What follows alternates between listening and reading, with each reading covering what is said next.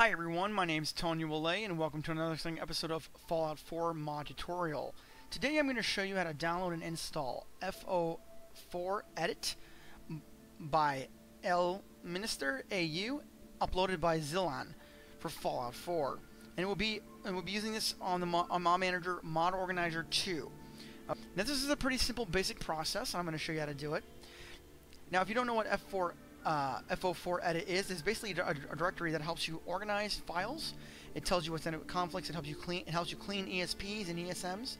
It also allows you to basically make sure that all your mods can actually help you are working properly together, and it can also help you create patches and other things. It gives you warnings if mods are dirty, if there's something going wrong with the mod.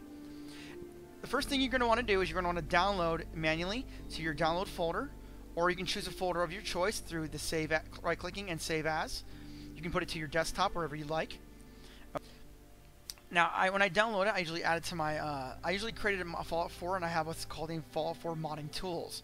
I will then add the ESP from my download folder to the modding tools. Okay.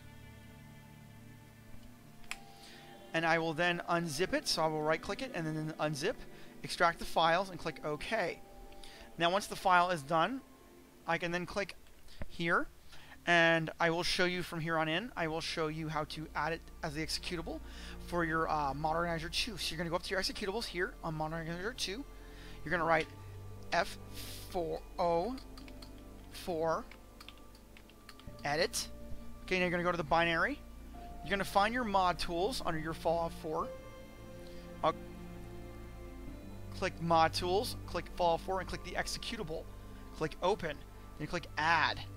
Now it should be in your executables right here. Now there's also a few other options you can do. You can add it as a shortcut, so click Toolbar. And then you can also add it to your desktop. Now on the desktop you will notice that the icon is not there. You will right click it, go to Properties,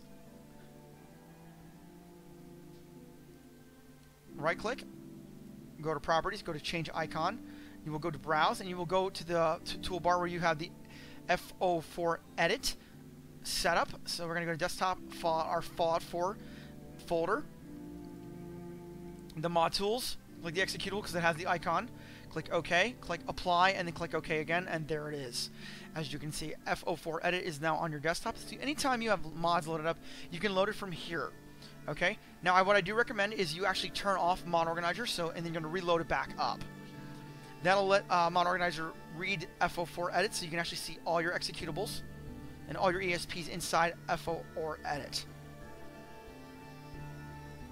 Let's load up Mod Organizer. And load up the FO4Edit, and it will read all your ESPs inside. You can load it as you normally would. And once it's finished, you basically have everything there, and you can see it's working properly. Alright everyone, that's it for our tutorial. I hope this little tutorial helped you out with your Mod Organizer 2 for Fallout 4 and FO4Edit. Please let me know what you think in the comment section down below.